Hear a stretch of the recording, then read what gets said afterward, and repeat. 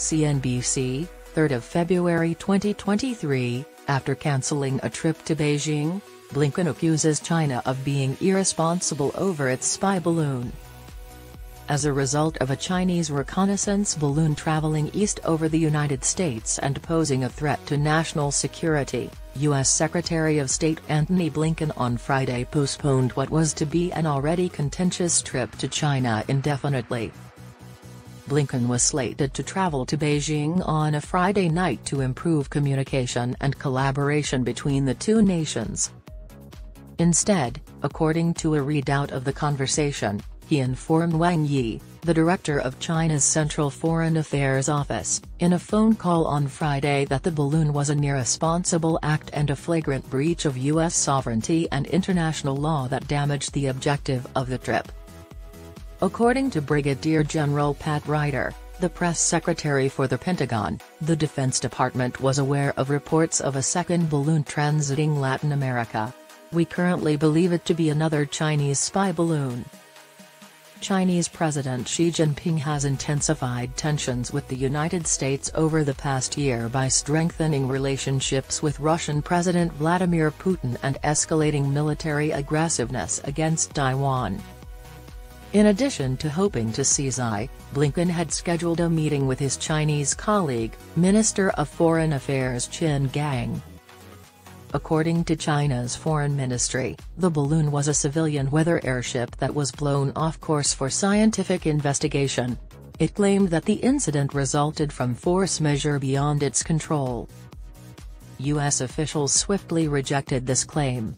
On Thursday evening, a senior Pentagon official informed reporters that the object was a surveillance balloon circling sensitive locations to gather intelligence. The official stated, "We have taken note of the PRC's regrettable comment, but the existence of this balloon in our airspace is a blatant infringement of our sovereignty and international law, and it is intolerable that this has happened."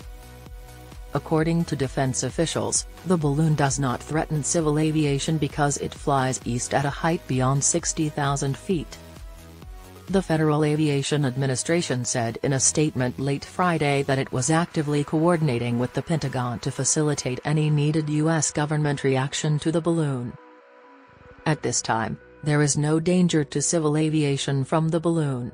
The agency added that the FAA is ready to take action if that changes. Republican Kansas Senator Roger Marshall stated that the balloon was passing above his state on Friday afternoon. Defense insiders claimed that earlier this week, the Pentagon considered shooting down the balloon but changed its mind after briefing President Joe Biden. Senior officials, including Defense Secretary Lloyd Austin and Joint Chiefs of Staff Chairman General Mark Milley, were consulted before making a choice. According to a Pentagon official, Biden concluded that the U.S. would refrain from shooting down the balloon because the balloon's debris would harm the Earth. In addition, any data gathered by the balloon would be of little additional value compared to China's surveillance satellites. According to Pentagon spokesman U.S. Air Force Brigadier General Pat Ryder, officials anticipate the balloon to remain in American airspace for a few days.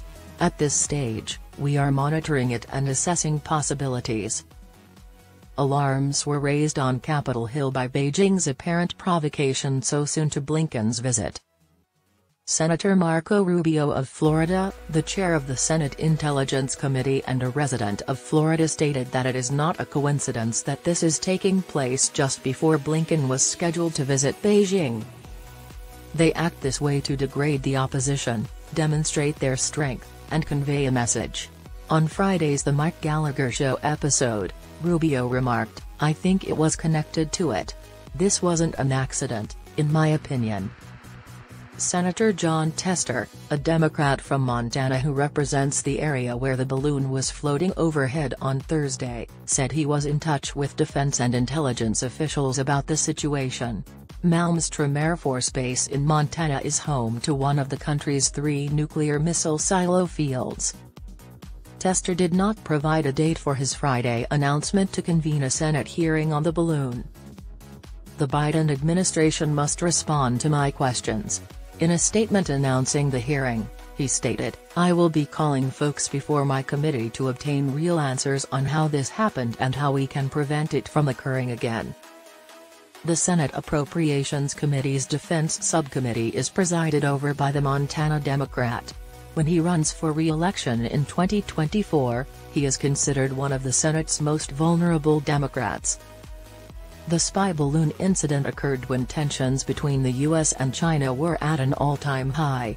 U.S. officials have long been concerned about Beijing's territorial expansion in the South China Sea and its aggressive attempt to annex Taiwan, but recently their concerns have become more pressing. Austin was in Manila, the capital of the Philippines, on Thursday when it was revealed that the U.S. would have more access to the country's military outposts. Approximately 750 miles from Taiwan, the island nation is strategically situated in the southeast corner of the South China Sea. As the People's Republic of China continues to extend its illegal claims in the West Philippine Sea, Austin said, referring to a portion of the South China Sea designated by the Philippines as the West Philippine Sea. The so-called Gang of Eight, which consists of the Republican and Democratic leaders of the House and Senate, as well as the leaders from both parties of the Senate and House Intelligence Committees, were given a classified briefing at the request of House Speaker Kevin McCarthy, a Republican from California. According to a spokesman for Senate Majority Leader Chuck Schumer, Democrat New York, the Gang of Eight will be briefed on this next week, NBC News reported late on Friday.